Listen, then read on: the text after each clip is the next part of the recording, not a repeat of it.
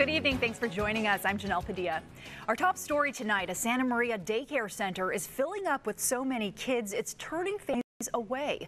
While the facility is becoming a popular place for working families with children, no one is required to wear face masks.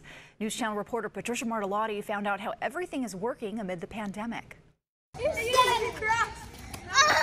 Kids at the Small Wonders Daycare Center in Santa Maria are having a blast, all 100 of them, despite the pandemic. Social media has definitely exaggerated it, and the survival rate's over 99%, so I don't really understand what the fear is.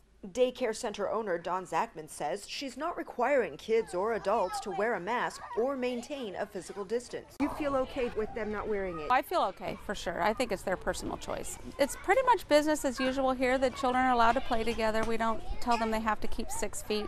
Most of the kids don't even know what 6 feet is. The owner doesn't require anyone to wear a face mask here at the daycare center. She says so far no one has been diagnosed with COVID-19. We do a lot of hand washing, and we try to tell the children wash hands and don't touch your face are the main thing. Regulation asks daycares to take physical distancing precautions where possible, including having smaller groups play outside.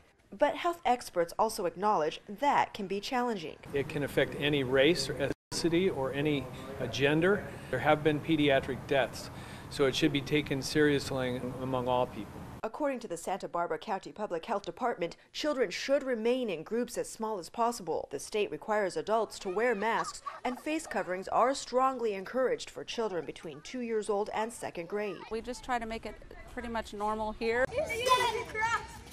In Santa Maria, I'm News Channel reporter Patricia Martellotti. The Public Health Department told us it's going to follow up with the daycare center to make sure all rules are being followed properly.